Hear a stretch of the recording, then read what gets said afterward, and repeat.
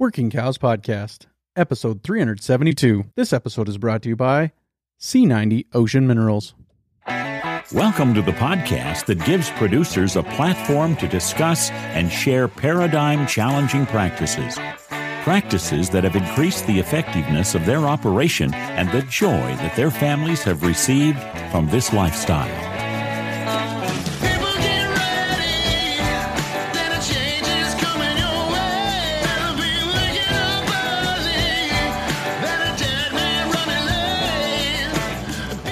Howdy, everybody. This is Clay Connery, host of the Working Cows Podcast, recorded exclusively in the Understanding Ag Studios. And I'm very excited to welcome back, as an advertiser to the Working Cows Podcast, C90 Ocean Minerals. C90 Ocean Minerals, the leading mineral and trace element sea salt for your herd, is now available nationwide at Tractor Supply Company. We're excited to bring the incredible benefits of our mineral-rich sea salt to more farmers and ranchers across the country. To find your closest Tractor Supply location, visit us at c-90.com/tractor today. Trouble with flies? Select stores also carry C90 mineral salt with garlic for fly control. Learn more today at c-90.com/tractor. Very excited to be joined once again by Dallas Mount. Dallas is, of course, the CEO of Ranch Management Consultants, and they are the fine purveyors of the Ranching for Profit School and the Executive Link program, among other things. And we're going to talk to him today, as he's been owning a business now after spending many years telling ranchers to run their ranches like a business. Now he's been in the driver's seat of a business for a number of years, and we're going to talk to him about some of the things that have helped him as he's been guiding this business, some of the lingo, some of the ways of thinking about things, the mindsets, and the way that they think about the different opportunities available to them, and analyze them, and some of the things that have helped him just lead that business all the more better. So, Dallas, thanks for joining me again on the Working Cows Podcast. Welcome back. Thanks, Clay. Always fun to be with you. Yeah, we're just continuing to blow Brian Alexander's number of times on the Working Cows Podcast out of the water. So I was thinking about that the other day. I probably should have him back on, because he's probably getting a little jealous, but it's always fun to beat Brian Alexander at something. It's something. Yeah, I can't beat him in the beard department. That's for dang sure. Me either. So one of the things, Ranching Reboot Podcast, by the way, shout out to Brian Alexander. One of the things that, actually what inspired it is, as I was preparing to be on Jared Sorensen's Profitable Regeneration, Profitable Stewardship podcast, I was listening to you on there, and you were mentioning some things on there that have been kind of helpful as you have been managing Ranch Management Consultants, and just some of those ideas of now you've been teaching ranchers to look at their ranches as a business for all these years, right? Even back to your time with Extension and, some of that. So you've been teaching ranchers this for a long time, but now you are also a business owner and making some of those decisions that affect your own personal bottom line as a business owner. And I was just kind of wondering, how has that changed your perspective on the way you teach? Has it changed anything significantly in the way that you teach these things? Some of those things. So that's kind of where I'd like to go for this. So I guess we'll just start there. What has changed, or has it changed anything being in this business owner role for the last couple of years? Yeah, cool. Good question, Clay. Well, thanks. Boy, it's changed it, and it hasn't changed it, right? I mean, I've been teaching this stuff for 20 years, looking back to my university time. I think what it's done is it's allowed me to understand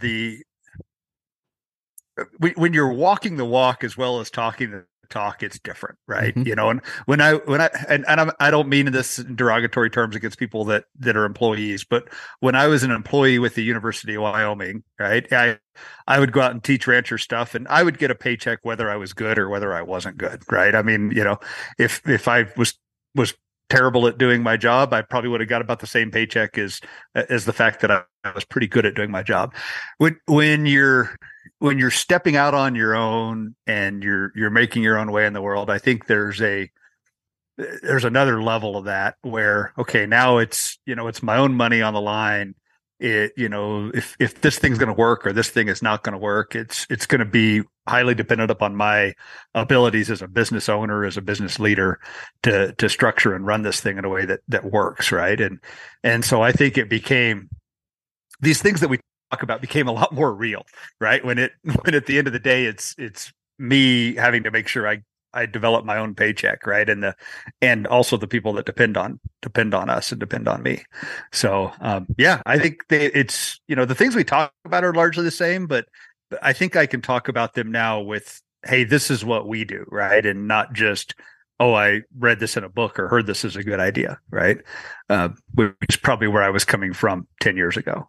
Right. You know, and it's that idea of the difference between signing the front of the check and the back of the check. You know, Yeah. when you go from being the guy who's just signing the back of the check to the guy who's now signing the front of the checks, multiple checks, and there's other people whose livelihoods depend on you and your ability to continue to see the way forward with this business.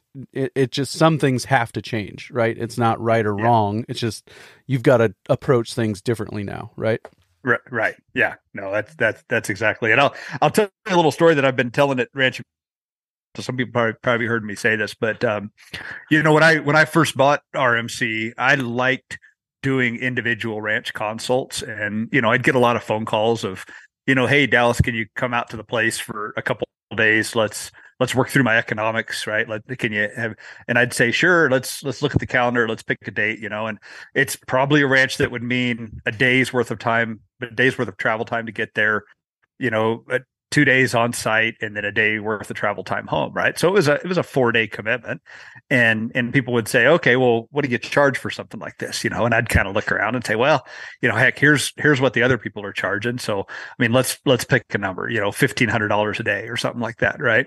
So that I'd spend 4 days and I'd send the folks a bill for $3,000, right? If I was there for 2 days.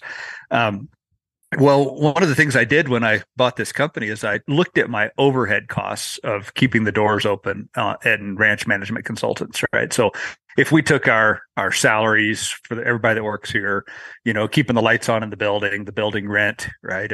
My obligations to Dave to meet what I owed him for purchasing the company. So these are the costs just to keep the lights on before we actually do any work. And if I took the number of working days in a year and divide it into that. So let's say, I can't remember what the number was when I bought the company, but let's say it was $400,000, right? And then let's look at the number of working days in a year, which is pretty close to 250. 365 days. It's not 365, right? Yeah, everybody else is thinking, 365. No, let's look at the number of working days if you're a reasonable person, all right? So, you know, if you figure weekends and some holidays and some time off, right? 250 is a pretty close number to use, right? So 400,000 divided by 250. I mean, if it were 200 working days in the year, the math's easy, right? $2,000 a day. And now, you know, my number was maybe, you know, 1,750, something like that, whatever it was. Mm-hmm. You know, that would kind of slap me across the face, right? Look, if it's my job as a leader in my business to structure our business that, you know, every day we're producing more than that in margin, right? You know, so I mean that's a pretty big slap in the face. So, you know, these things that I enjoy doing that feel like they're really good at creating value. I mean, you know, $1,500 a day, heck, that's good wages. But when you've chosen to structure a company, I mean, I've chosen to buy RMC, right? I've chosen to structure a company that has this level of overheads. By doing that, I've now got to focus my time on creating things that actually move the needle, right? And I see a lot of people who we work with, ranches, right? I mean, you look at most ranches, what's their daily burn rate, right? How much money do they go through a day? And a lot of ranches, it's $2,000 to $3,000 a day. Is if you take the total amount of money leaving the business divided by even 365, right? And so it's your job as leader of your business to structure it so that that business is creating significant value every day, right? And I think so many times we get caught up in the, oh, I'm going to save $100 by doing this. Well, slap yourself across the face, right? Because $100 isn't going to move the needle, but it's your job to create significant value in your business. Yeah, for sure. And those things kind of change over time too, right? I mean, as things progress, as things grow, as a business matures, maybe those things are going to change what that ratio looks like. Is that true in your experience? Absolutely. I like to think so most of us in ag and, that are kind of entrepreneurial by nature, that want to build something, right? We start off early in life and early, maybe in your 20s. What you have is you have your ability to get out there and hustle, right? And to physically work and to physically do it, right? And that set of skills takes you so far, right? But then there is a point where those skills can only take you this far. And in order for your business to grow, or depending on what you want to do. I mean, maybe some people are very happy just having a very simple life, right? And there's nothing wrong with that at all. But a lot of the people that we talk with want to build something that's bigger than themselves, right? Want to build something that can involve others, that can grow, that continue to. If that's what you want, then at some point that strategy of hustling, working in it, I can do it all myself. I can figure out how to fix this stuff, right? That strategy will only take you so far, and then you have to adapt and change, right? And that's a very hard thing to do. That was very hard for me. I'm frugal by nature, and if I can do something myself instead of hiring somebody to do it, that was always my default, right? I mean, you just think about things around the house, and things with your vehicle and things outside, right? When something breaks, it was my nature to, okay, I'm going to figure out how to fix this. Right. I'm not going to take it to town and pay somebody to do it. I'm going to save, $1,000 by fixing this myself, even if it takes me a week. Right. Well, that'll help you when you're starting out and you're broke. But at some point, you've got to change that philosophy if you want to turn this thing into something that's bigger than yourself. And that's been a hard adjustment for me. That's, it goes against my natural nature and, goes against my propensity to be frugal. So, yeah. Well, I've had to be intentional. So. A couple of different things to think about there that I think kind of help frame this is like if a billionaire stops collecting interest on his wealth for the amount of time it takes to him to bend over and pick up $100 bill, he loses money. Right. Yeah. Or to put it maybe another way that's a little bit easier to understand, if I need to generate $2,000 a day, and we're just, let's say a 10-hour working day, that's $200 an hour. So if I spend time working on a lawnmower rather than just taking it to somebody who can fix it, even if they're going to charge me $100 an hour to fix it, if I spend 4 hours working on that, there's $800 when it would have cost me $200 to have him fix it. Some of these perspectives I think are helpful ways to think about these things. Yeah. Yep. I think it is too. Now, I mean, anybody that knows me knows I like to spend time working on stuff. Right. And I think we have to be intentional though, is that time recreation, or is that time actually time taking away from doing the higher value jobs in your business, right? Like I like to come into the office early in the morning. I like to be thoughtful, get that stuff done. And, oftentimes in the afternoon, you'll find me out tinkering with a project or something. And to me, that's recreation, right? Mm-hmm. It's kind of that escape. It's kind of those things. So, but if my business wasn't being successful, right, somebody should be slapping me around saying, what are you out here screwing off for? Get yourself, let's go figure out how to fix this thing, right? Yeah, and you've intentionally surrounded yourself with people who do that. That's their job, right? Is to look at the business and say, "Hey, what's up here?" Right? I mean, you've got that board in place for that for that purpose. Yes, we get outside perspective into our business every year. Yep. And there'll be links in the show notes page today, of course, to Dallas's previous episodes. But on that topic of having outside eyes on your business, specifically check out the one on the Executive Link program, because that's what that program is basically for, is to give ranchers the opportunity to have those kinds of relationships where somebody's looking at your business with unbiased eyes and trying to help you make better decisions. So go check that out in the show notes page for today, for sure. And we'll continue on here on this discussion and just talk about, you mentioned overheads, and overheads are always going to be one of the predominant challenges for ranch businesses as I understand it. Is that right from your perspective? Yeah, it is. When we look at, we get to see hundreds of ranch books, accounts every year and get a look into those and kind of see, okay, where the problems lie.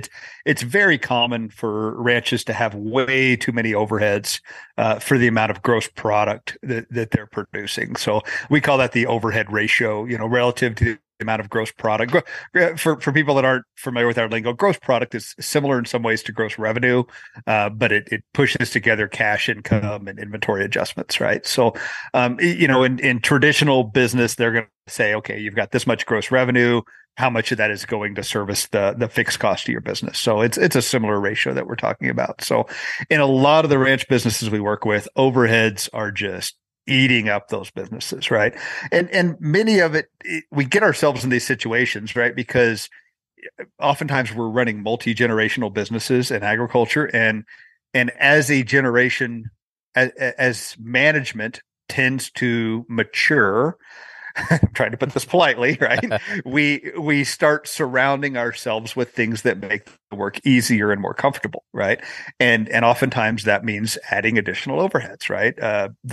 The perfect example is the cabbed 4-wheel drive tractor instead of sitting in the old open cab piece of junk that we used when we were broke, right?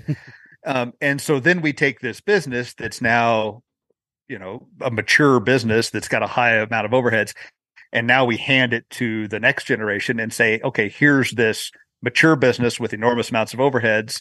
And by the way, you have to buy the land from me or your siblings, and it's your turn to run it, right? And so we often have these very bloated businesses that are trying to be run by the next generation. And so, oftentimes the way it needs to look for that next generation is very different from the way it was handed to them, right? They've got to do some restructuring on that to make it successful. But yeah, if you're picking on me and kind of how we've run our business too, is that's been a struggle for me, right? I've been preaching, keep it lean, low overheads and all these kind of things. And as I look at RMC and what we've been doing and the way we've been growing, I've been adding overheads, right? We've been growing our people here, our core group. We moved to a new, larger office building, to house those folks, right? And we've got all these things that come with creating this overhead business. So you're preaching this and then you're acting in this way, but but we're very cognizant of looking at balancing that amount of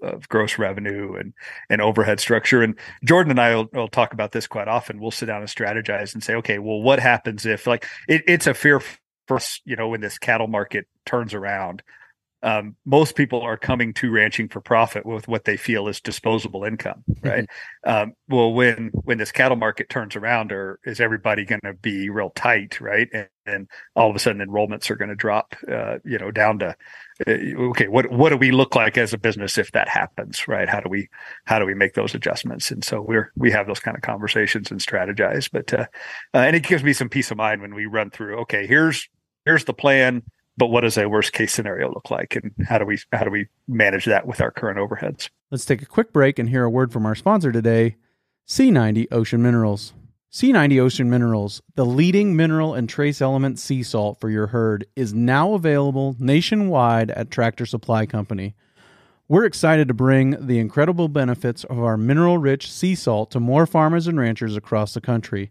To find your closest Tractor Supply location, visit us at c-90.com/tractor today. Trouble with flies? Select stores also carry C90 mineral salt with garlic for fly control. Learn more today at c-90.com/tractor. Yeah, and so how do you think about the hiring piece of that then when you're looking at this from the business owner's perspective and some of those things, thinking about hiring new people, when to bring them on before you need them, kind of how do you time the hiring with the growth of the business? Yeah, that's a great question. And I'm going to just put this out there. I don't know that I have this right.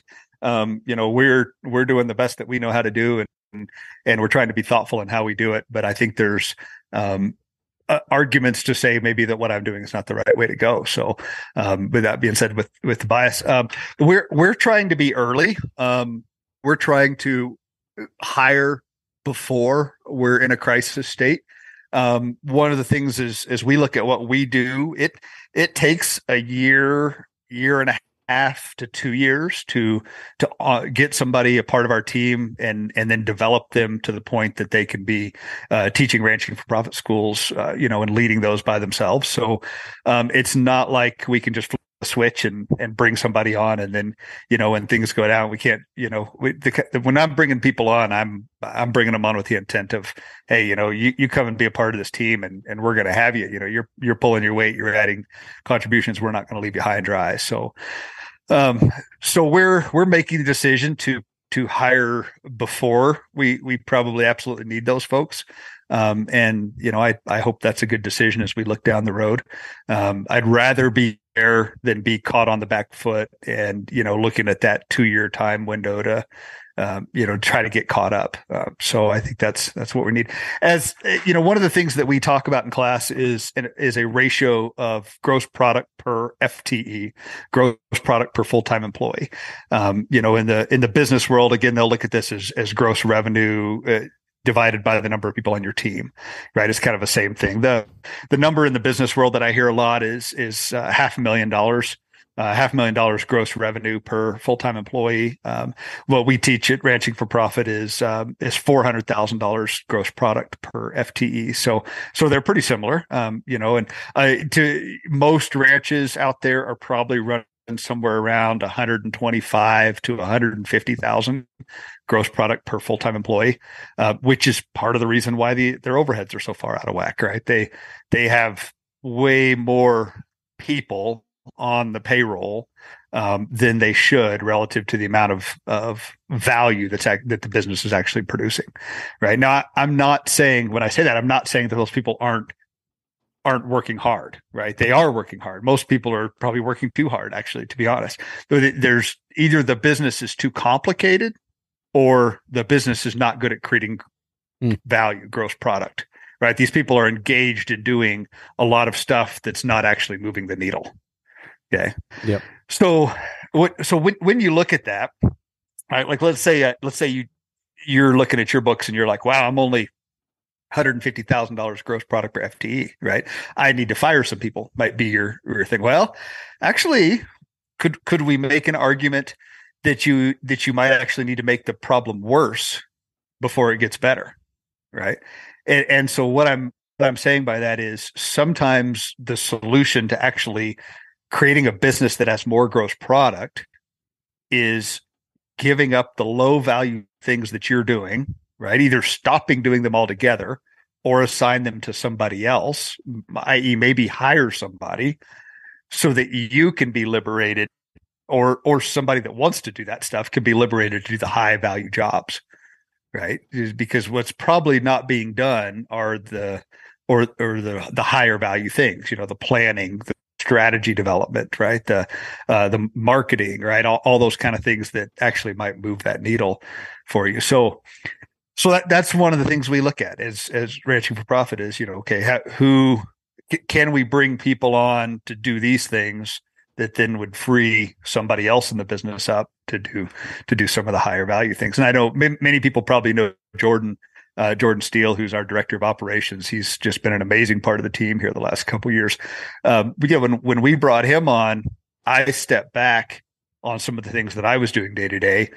And it allowed me to identify and ink some deals for Ranching for Profit that were significant deals, right? So these are things that I would probably have been too busy to otherwise pursue.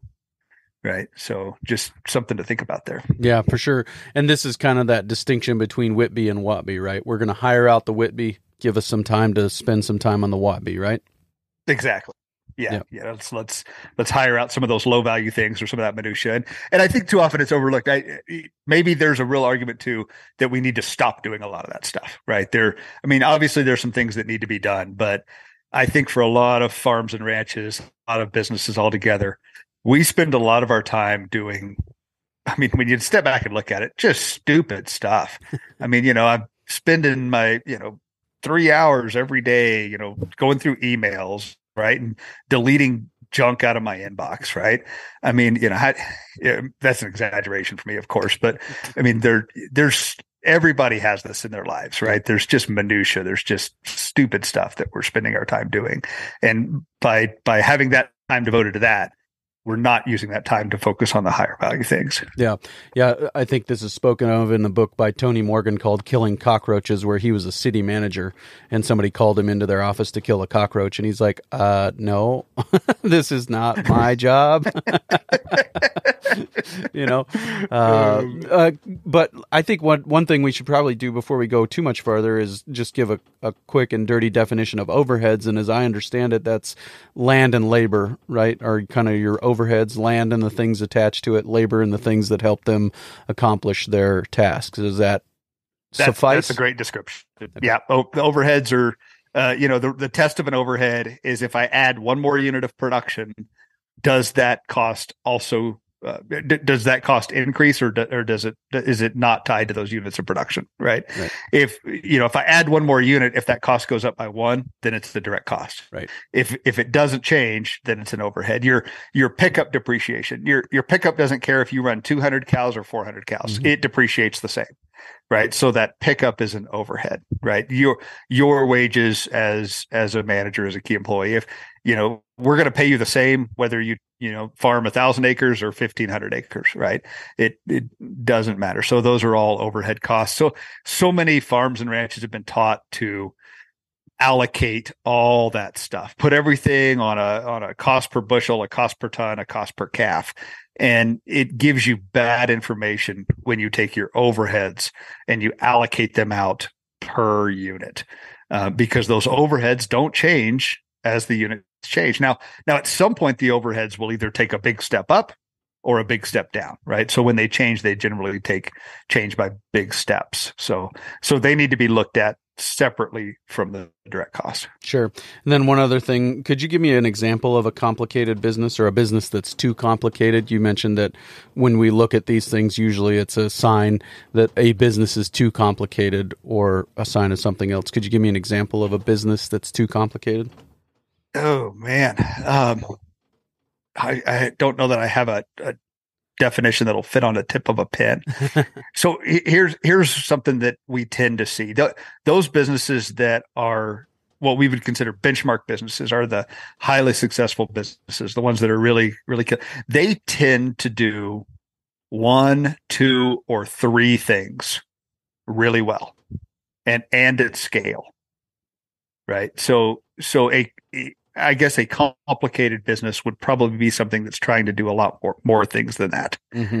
Right. So, here's the example of like a farmer ranch that through well-intended decisions that seem right have created just a complicated mess. Right. Is okay. We were maybe mom and dad had a cow calf business and we were selling calves. Well, when it came down to fall time and I was going to go sell those calves, well, I wasn't getting enough money for those calves and somebody further down the line was making more money. So I'm going to keep my calves and I'm going to make yearlings out of them now. Right. And I'm going to sell 8, 9 weight yearlings. Well, when it came time to sell those yearlings, right. Well, somebody down the line's getting money for taking those yearlings to finishers. So I'm going to grass finish my yearlings and sell grass fats. Right. Well, then the dang Packers getting all the money for the grass. So now I'm going to keep those, and I'm going to direct market my meat to somebody else. Well, or to my consumers.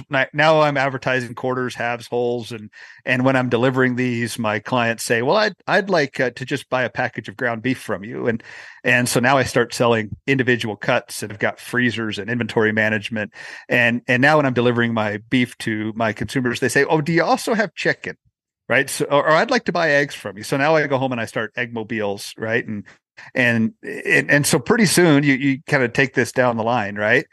How many enterprises are going on in my ranch? Well, let's say I've got cow calf, I've got stocker, I've got finishers, I've got my meat business, and my meat business has my home raised. It has the stuff I'm brokering in, and now I've got inventory management. I need websites, I need procurement systems, I need freezers, I need trucks, I need somebody to go sit at the farmers market on Saturday. All right, so now I've got a business that's maybe still only doing $1 million to $2 million of gross revenue, and I've got 14 different enterprises layered on it. And when I look at my books at the end of the year, I don't even know where the heck the money's coming from, much less where my costs are occurring. I can't break this thing down into my enterprises, right? And every day I wake up and I've got 1,000,001 things to do on my to-do list, and I don't know which way to start, right? Versus a simple business would be, we do X and we do X and Y, right? That's what we do. Here's our thing. Now, we're going to, this year X looks this way, next year X looks this way, right? That's what I mean by a complicated versus a simple business. Yeah, for sure. And I think that it's always the temptation, right? Well, I read a great book, or I watched a great YouTube video, or I listened to a podcast, and now I'm going to change my business, or I'm going to add this enterprise. And like you said, 1, 2, or 3 things really well at scale. And both of those things are important, not just one or the other. You can't just be at scale or doing it well. You need to do both. And that helps with a lot of those. Now, I mean, let me make a couple clarifying statements here. I'm not saying don't consider new enterprises. I mean, I think every business every year should be sitting down and saying, hey, should we be doing this? Should we be doing that? Should we be, right? And we should be looking at all these things now. Of the 14 good ideas that come up in front of you, maybe one of those actually gets pursued, right? And of those things, right, we're going to vet that idea ferociously, and we're going to have, I think, an important testing question when we look at new enterprises is, if we're going to do this enterprise, it must produce a gross margin of at least, you fill in the blank, within 2 or 3 years. Mm-hmm. Right. So, I mean, if we're talking a $2 million business, that new enterprise better do at least $250,000 within 2 or 3 years. Right. Or it's just a distraction. I mean, it would be silly for Ranching for Profit to pursue a new enterprise that produced a $5,000 gross margin. I mean, that would just be nice, right? So we need to pursue things that can actually move the needle, right? So if you're a 600 cow ranch, right, selling 2 beef a year is not going to move the needle for you, right? Yeah. Talk about some of the things that you've learned in experimenting with new projects, new initiatives, some of the things that you guys have started since you took the helm. And am I right? Will it be 4 years in September? Is that right? Let's see. 99, October of 99 is when we bought the company from 19, Dave. Yep. October of 19. So 5 years in October. 5 years. Wow. Yeah. So 5 years in October. So nice. it's man, things are moving quick. The years tick by. Let's see. That little talk I was just giving about considering new enterprises. We've put a lot on the board, and we've vetted those things and thrown them against the wall and see what sticks. And some of them have stuck nicely, and others have died a death in the boardroom or died a death after trying it once or twice, right? If you can kill it in the boardroom, that's the cheapest place to kill it. That's the cheapest place to kill it. Yeah. But early on when we bought the company, I said, one of my ideas is Ranch Management Consultants. We need to have a consulting arm, that's the name of our company is Ranch Management Consultants, and we don't do consulting. So I thought we needed to do that, and I got some people around me. We built a business model around doing consulting, and we even went so far as to approach some people about being on the team for that, and then started to put it out there, and it was not really the people that were wanting to do it wanted to be very selective about who they worked with. The people that were calling in to hire us were not the clients that they wanted to work with. So it was the awkward conversation of all that. So we just kind of said, you know what, the people who we want to work with, which are the ma and pa size family ranches who are, kind of the heartbeat of rural America. We couldn't come up with a pricing model that was attractive to those people, right? Sure. Our overheads and our business structure did not allow us to build something that they felt like they could afford. Right. So we kind of walked away from that, and that was one of the ones that died an early death before we spent a lot of money on it. So some of the stuff that's really worked well, there's a couple of things that really jump off that are things we started. One of those is something that just happened last week is the Young Adult Ranching for Profit School. 18 to 25-year-olds. We do about 2 or 3 of those a year. We do one that's hosted in-house that we put on. Jordan just taught that last week with, actually, I think we have 5 instructors that went and taught that. Jordan's the lead from RMC on it. And man, that is such a cool program. It's not a huge needle mover from RMC's stake, but man, it ticks a lot of boxes next to our mission, right? I mean, we feel really good about the work we do when we get 30 to 40 to 50, 18 to 25-year-olds together for a week talking about ranching and, how they're going to structure their lives to create the life and the business they want. That's a cool thing for us. So that one's been a lot of fun. Other ones that have really worked well are the economic intensives and the succession intensives, right? So when people come to Ranching for Profit, one of the things they really come to learn is how to get better at looking at their numbers, running their economics, running their finances. They come to the school, they get a taste of that, and then they leave, and maybe they fall off their skill set on that and need some help, maybe a refresher. So what we do is we do a 2-day. You bring your books. We're going to have a small instructor to student ratio, and you're going to leave with your economic plan for the coming year. And those have been really well received. We're doing 2 or 3 of those a year now, and they always tend to sell out. People feel like they get a lot of value out of that. Hey, it's kind of like just you're going to come in a room and we're going to lock the door, and you're going to sit down there and do your numbers, and you're going to have help to get them done. And you don't walk out of there until you got a plan. It's kind of the way the class is structured. Yeah, and some of the people sitting at my table at the Ranching for Profit School, when my wife and I went through it, were saying, some of the pressure to not do your numbers according to the Ranching for Profit model comes from the accountant, comes from the banker. Like this isn't the way they want to see the numbers. So I don't go through my numbers twice because I end up doing them the way that they want to see them. And so I think that, there's always that pressure against doing it this way. But the value of approaching it the way that Ranching for Profit teaches, it just gives you such clear information about how, what is generating value and what isn't. And I think that's a really key piece of that for sure. Yeah. Cool. Good. Yeah. So, having Jordan on the team too has helped with that because he speaks accountant. Yeah. Right. He's and so he kind of helps us bridge that gap. And so he can help folks say, hey, when you go home to your accountant, this is the language they're speaking. Here's how our stuff it can be translated into that language. Right. So Yep, for sure. And one of the new things that I think you've got coming up, right, is a business, kind of the business only stuff from the Ranching for Profit School in 5 days and without the ecology. Did I see that somewhere, or was that some kind of dream that I had? You did. Yep. So that's one of those things that we're testing this year. So talking about having your board, I took that to a group I'm working with last year and said, "Hey, I'm thinking about doing this 5-day thing," and these are people that are very familiar with ranching for profit, and they go, "No, don't screw it up. It's been 7 days forever. 7 days works really well. You make all these really cool connections," and then they came back later and said, "Yeah, I think you should try it."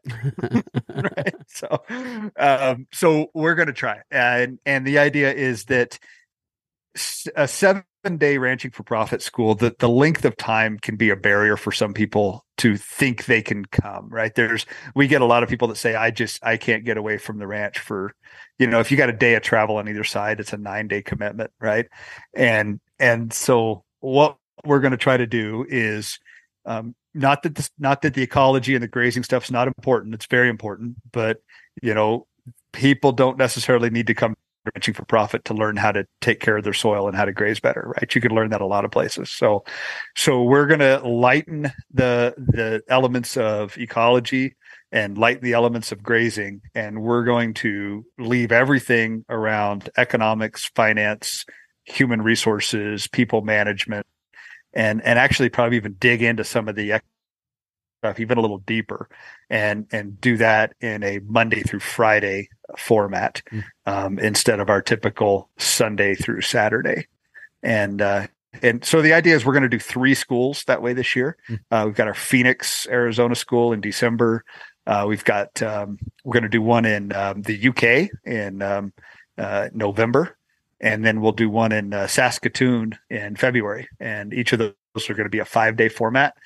So we're going to really zero in on the economics and finance and those pieces. And then at the end of this year, we'll come back and evaluate. And, we're going to have different instructors at each of those schools and kind of, have a lot of folks to be able to weigh in and say, okay, what do we think? And the idea is we're either going to stick with the 7-day or we're going to really lean into the 5-day and probably go all in on that, depending on the outcome from this coming year.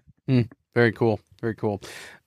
Let's circle back to this conversation about kind of your experience as a business owner and talk about a couple of more things on there. Some of the phrases, some of the buckets, ideas that have been helpful for you as you have started to examine this business that you are at the helm of. Sure. Yeah. You just asking me to offer things, or you got something particular you want to dig in? Well, I think you mentioned a couple of things, again, back to that Jared Sorensen webinar podcast. I think you talked on there about days of working capital, and maybe even mentioned on their debt coverage as well, debt coverage ratios, some of those things. So those are kind of a couple of things that I still had on my list to talk about.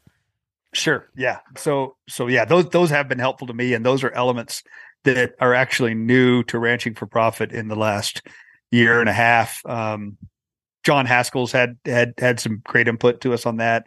Jordan's been a leader in bringing this stuff in. So these are a couple of financial ratios that are worth examining to see where you're at as a business. And so let's take, for example, the debt coverage ratio. So we've got I'm just going to make up a fictitious ranch. Somebody's coming to us and they've just sat down and ran their economics, and they're like, hey, my cows are really working, right? My businesses are profitable. I'm exceeding the benchmarks from a gross margin standpoint. I want to grow this thing. Can I buy the neighbor's place? It's coming up for sale, right? And so just because your business is economically profitable doesn't necessarily give an indication if you can take on more debt, right? So one of the things we need to look at is your business's ability to service the debt it's already got. And so we look at debt coverage ratio to answer that. Debt coverage ratio essentially says, what's my cash income for the coming year? Okay. Now, when we talk about a lot of the stuff we talk about is economic profit. Economic profit and cash income can be two different things, right? So we're going to look at your positive cash flow from this coming year, and then how much of that goes to service debt, right? So what essentially we're saying is we want 150% of income relative to the amount of debt we're servicing, right? So I don't want to be at 100% of my income goes to service debt, right? If I'm there, then everything has to go just exactly right in order for me to meet my obligation to the bank. right? So I want to build in some flex in there. Okay. So that debt coverage ratio is something that we examine and look at that really gives you an idea of what kind of position are you in to go take on new debt. How are you at servicing the debt you've already got? So that's a really, really useful thing. And the one that's probably been more helpful to me as a business owner is this idea of days of working capital. So it goes back to that story I was talking about what is your daily burn rate.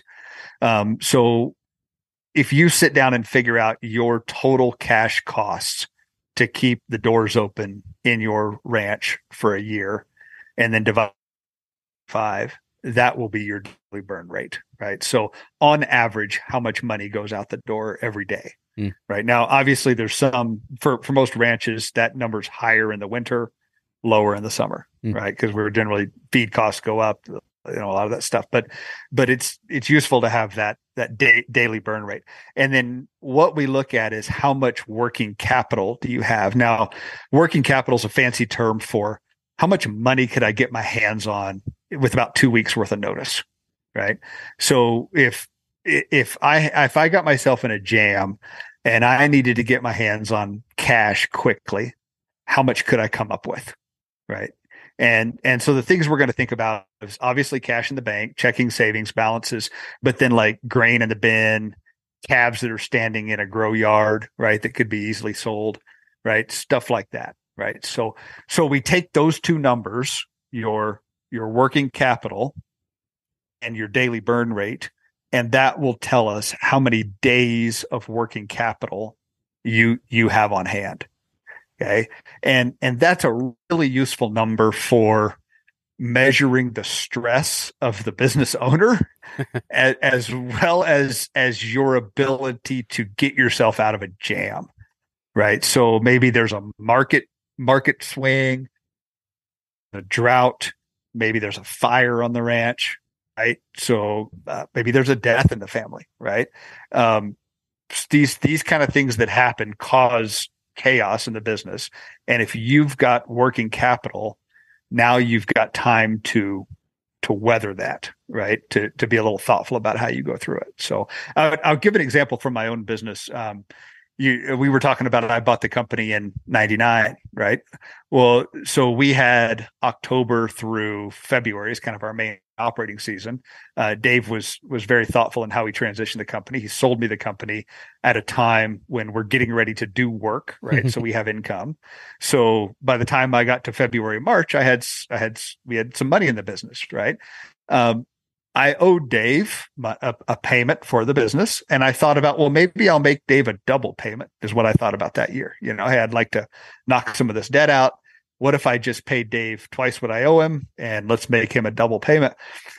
I decided not to do that. And I put that money in the bank for the company. And I'm paying Dave interest for using that money. Right. So at the time I thought, well, that's kind of silly to pay interest on money that's in the bank, but I think I'd like to have a little bank. Well, what happened in March, April, May, right? COVID happened. Yeah. And I kept thinking, a couple months, this thing will blow over. We'll be fine. By the time fall rolls around, it's time to do work. We'll be up and going. Well, you guys all know what happened, right? Rural America was delayed in getting COVID. So by the time it rolled around, when our really delivery season started, is when COVID was really actually hitting rural America. So we had a full year of very much in flux, about our income stream. And if, first of all, were we even going to be able to do work? If so, what would that work look like, right? What was that going to be? So I was so thankful that I did not make Dave a double payment that first year, because what it did is it gave me time to manage through a challenging situation, right? And so that's just an example of that. Is that days of working capital? How much do you have on hand to get yourself out of a tight situation? Yeah, no, that is a helpful one to think about for sure. Appreciate that. Anything else that you've really found indispensable as far as just this transition into business ownership and some of the things that have been real helpful to you? Oh, I guess something I'd like your listeners to think about is, and I've been thinking a lot about this too as well. It's our job as leaders in our business, as people that are, in that position, to make ourselves irrelevant as soon as possible. So, I've got some awesome people that I have an opportunity that are part of this thing. And it's really my job as a leader of this business to empower them to step into many of the things that I've been doing. Right. And so, how do we operationalize that? Right. We're thinking about that here, but, I think of all the businesses that I look up to that are very successful, right. It does not have a leader that's hanging on, trying to find relevance for themselves in perpetuity. Right. It's generally those people who are helping empower and grow others, so that they can step into those leadership roles. So we're working on that as a business now. I still want to be, involved in this thing, but I sure don't need to be the captain of the ship forever and ever. Right. And so that's something we're thinking about how to do. Yeah. Very good. Well, Dallas, as always, appreciate your time. And there'll be links in the show notes page, as I said, to previous episodes, ranchmanagement.com and everything else. And people can go there and heck, even join Ranch Management Consultants in going transatlantic with a school in the UK. That would be an interesting one, I'm sure. That's right. Yeah, they're a lot of fun over there. I imagine some of them are going to be listening to this. So they gave me some heck for some of my expressions, and the one they thought was the funniest is when I said hot dog. they liked that. They were all picking on me the whole time for my funny expression. So it would be fun to have some ranchers from North America go over to the school in the UK, and we can make fun of their bloody expressions. Yeah, right. No, I got in trouble when I had Bob Havard on for calling his place a ranch.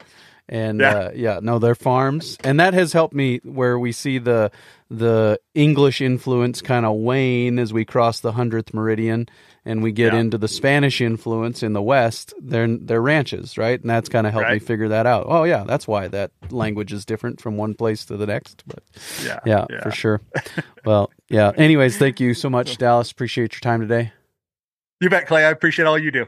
Very good stuff there, as always, with Dallas. Really appreciate his perspective and just kind of the way that he continues to analyze his experiences and learn from them and grow as a business owner himself and helping others to do the same through the schools and programs that they run there at Ranch Management Consultants. Very excited to be joined next week on the Working Cows podcast by Leanne Fuchs. We've, of course, talked to Eric Fuchs, her husband, before about Soil Health Academy and about all the good work that they are doing. Now we're going to talk to Leanne, Eric's wife, about our approach to human health. She is a chiropractor, among other things, and we're going to talk to her about a more natural approach to human health because, as I understand it, profit isn't worth a whole lot if you're not healthy enough to enjoy it. So we're excited, looking forward to that episode coming your way real soon on another episode of the Working Cows podcast. We'll see you then. We invite you to visit workingcows.net to subscribe to the show via iTunes or Stitcher. You'll also find detailed show notes pages, resources from our guests, and the industry leaders who have influenced them. For more ideas on putting your cows to work for you in a more profitable way, tune in next week.